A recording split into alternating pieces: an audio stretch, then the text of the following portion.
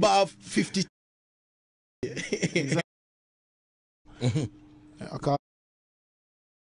Artists go, you know, foreign tour and play shows and all that kind of thing.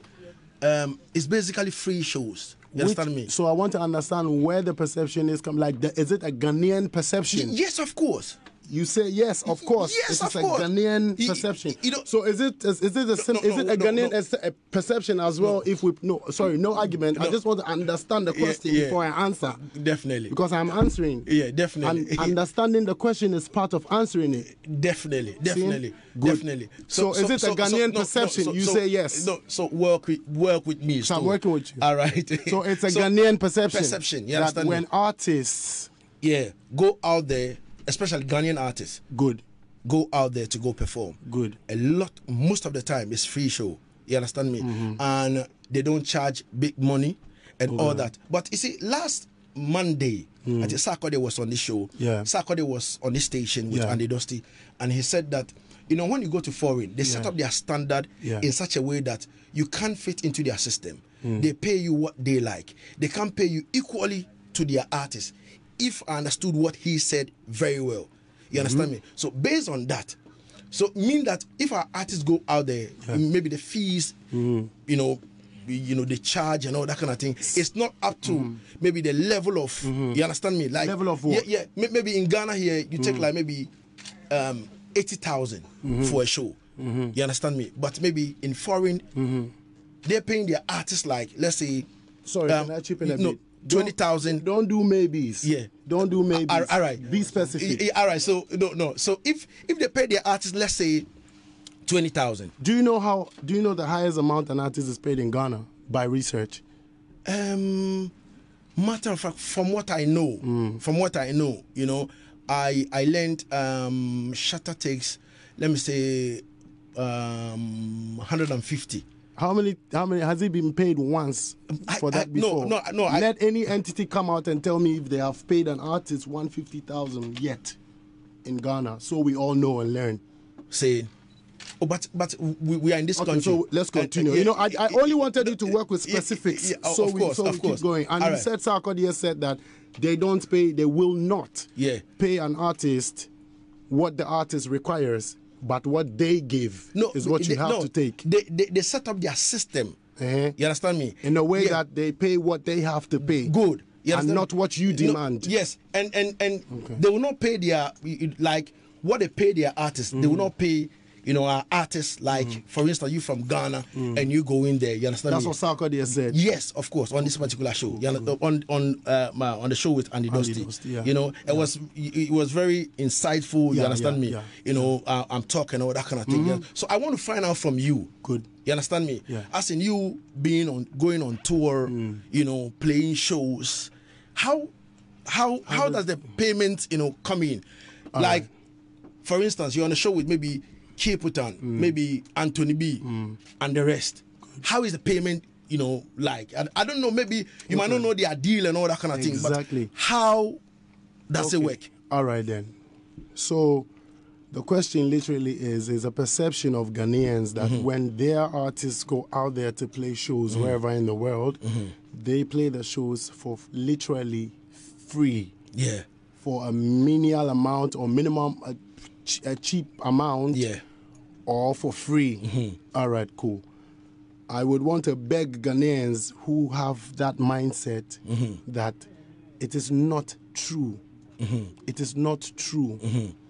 And I want to start by also coming to Sarkodie that you use as an example, that their system is set up in a way that they pay their artists bigger than any other foreign artist, isn't it?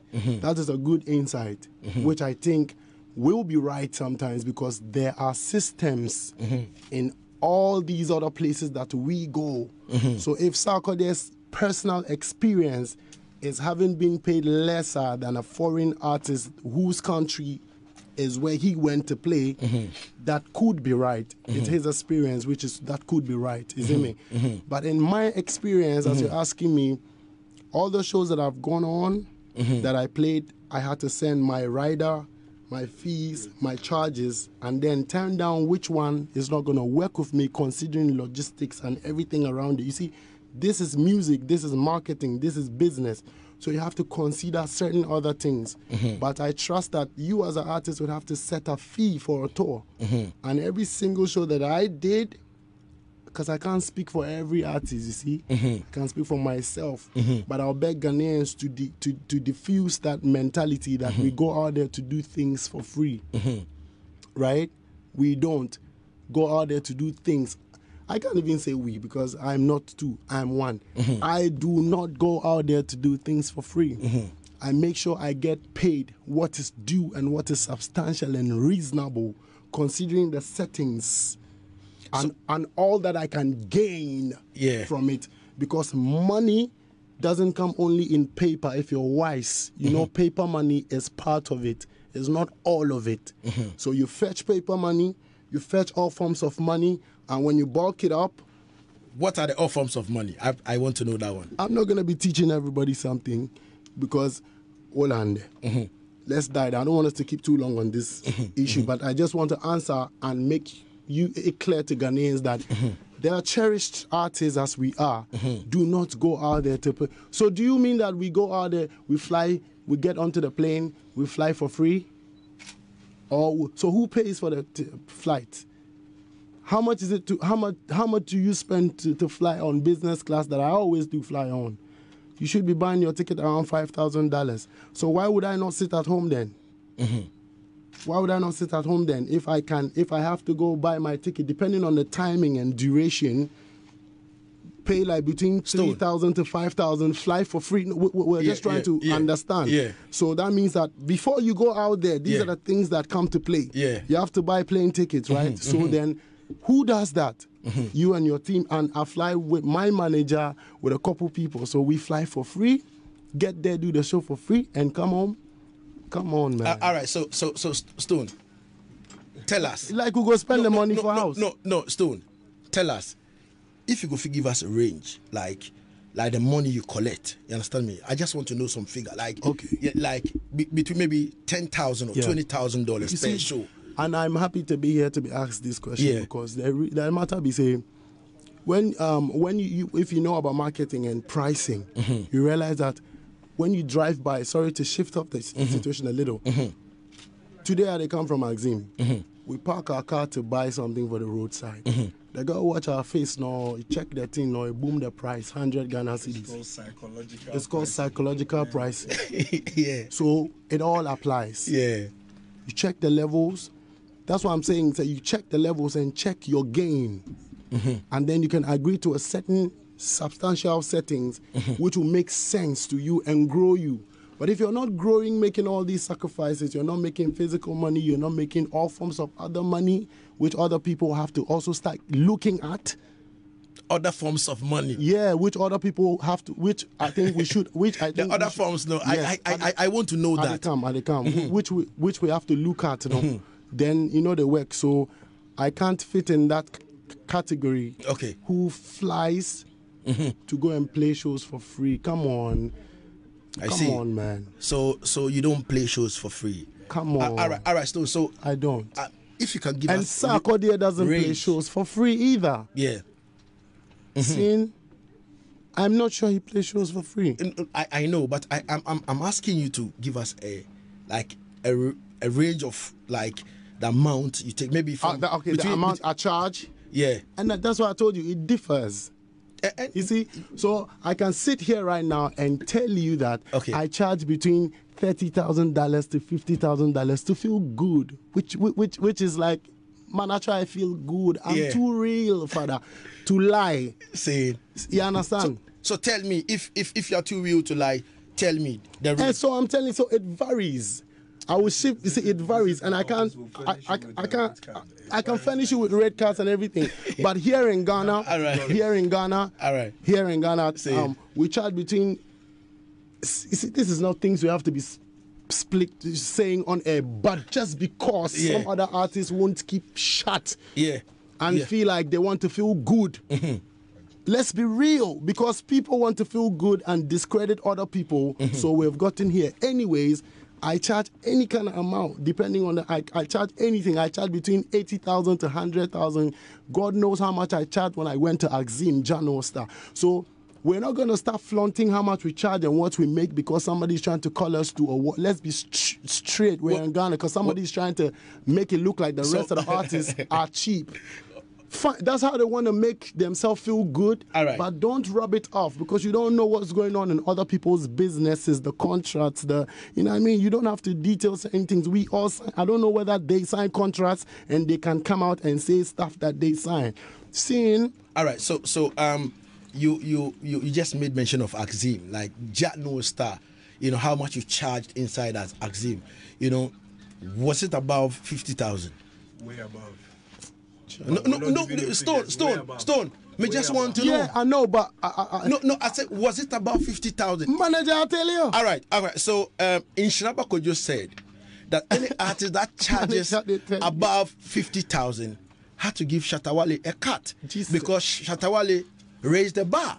Which bar? So no, Stone.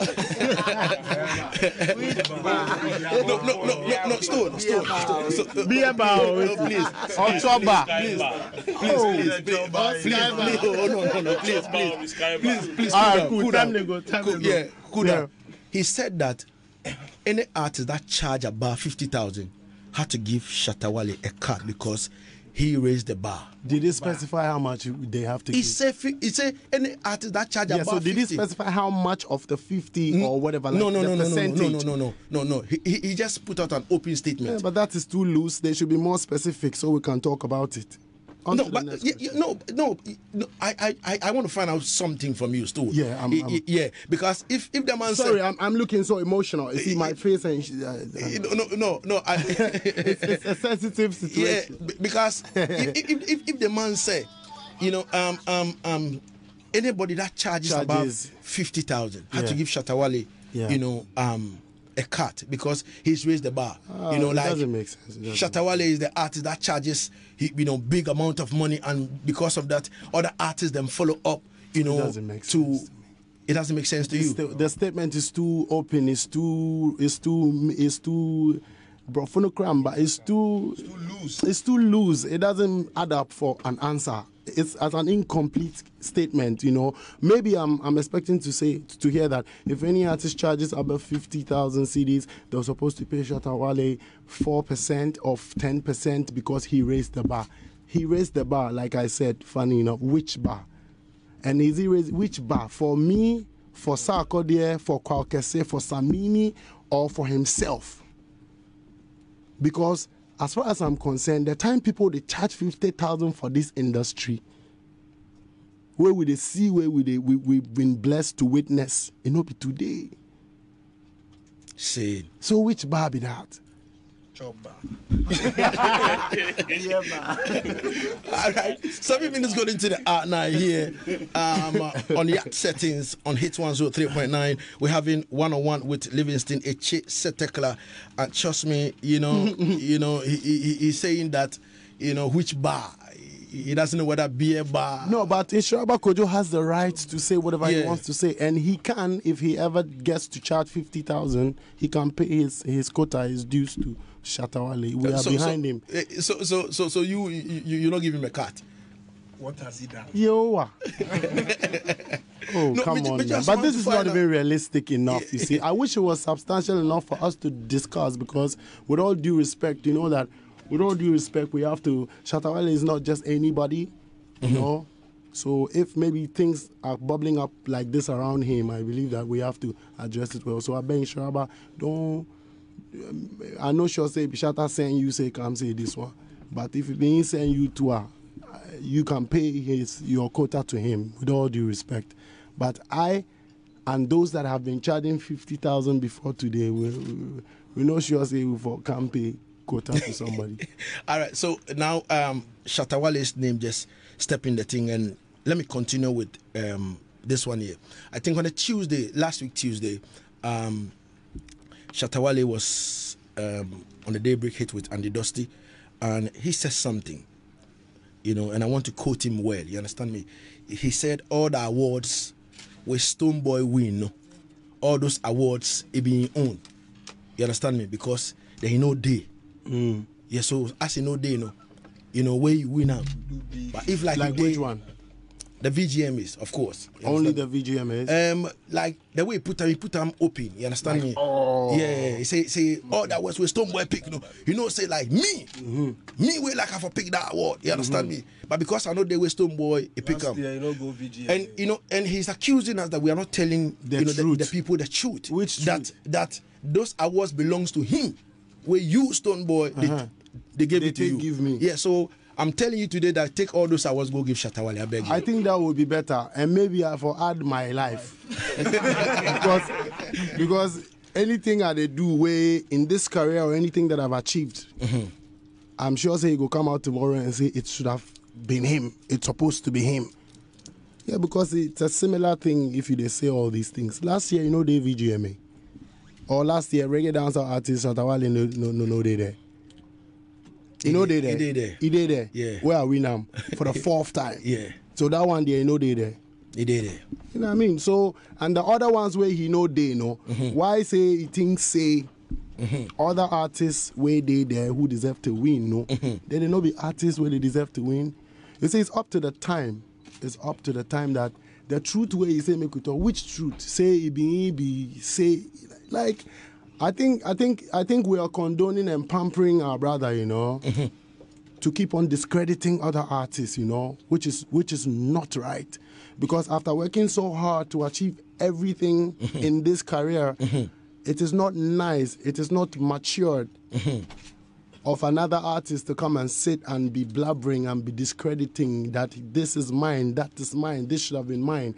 And Ghanaian media also, you know, say, you people be the mouthpiece. And so when you go into the media to say these things, it goes out there to the majority who are loose fans, because I get my diehard fans and every other artist have their diehard fans. But the loose fans are the majority, and they're the ones who consume information the most. So when you keep knocking it, say, it's mine, this is this is that, and we know he's loud, it gets into their heads, and that is what the international world even sees, because that's what the media writes, that's what goes out there. And then when they don't hear the other sides of the stories, it becomes the truth. You know what I mean? So I go beg him to stop discrediting other artists. If he's the same one that is preaching peace, is the same one that is preaching, let's come together, oh, they be my paddy, oh, they be my friend, even if I tell some today, then tomorrow you didn't. Which artist in Ghana has another artist's name or other artist's name on their mouth pass on? All right. So, and I mean, sometimes if I check the things and know the reality and don't my case is make it stop the discredit people, because people, they work very hard for themselves. And people are not putting things out there, what they have, what they know, what they don't know. But if that is your strategy, if that is your brand, continue, it's your brand. I don't have any fault with it. But the discrediting for stop. Because what we know the CB say, it spoil many things. It mash up too many things, and we have to come and speak for, because most of our diehard fans speak for us every day. But if we do like we don't go talk, that's where the team they mash up. So we have to speak.